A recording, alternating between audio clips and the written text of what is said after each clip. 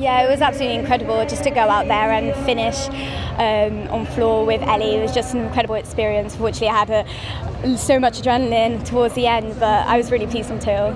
Fantastic week for yourselves. How would you sum it up?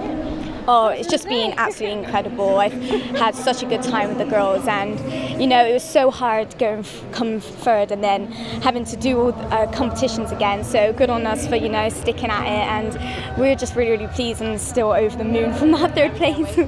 I thought my first tumble was good. I've stuck that well. Double Arabian, I've been having a little bit trouble just because of the adrenaline and stuff, whether you're back and forwards, and for me personally that's the hardest thing.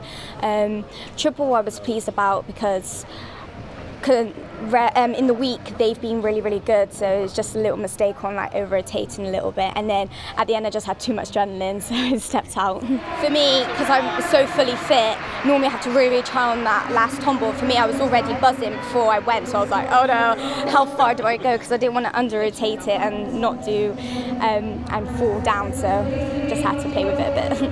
How impressed have you been with the standard of British gymnastics this week as a whole, both men's and women's? Oh, it's just been fantastic. We are all getting stronger and stronger, and it's just been incredible how much we've upped our game, and I'm really pleased with everyone.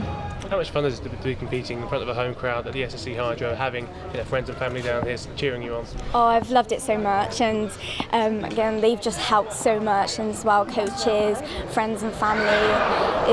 It's just been absolutely incredible, and just they've helped so much, and I can't really say how amazing it is because they pushed me so much. I had an ankle injury in one of the trials, and I pushed to get here, so it's just been amazing just even competing here.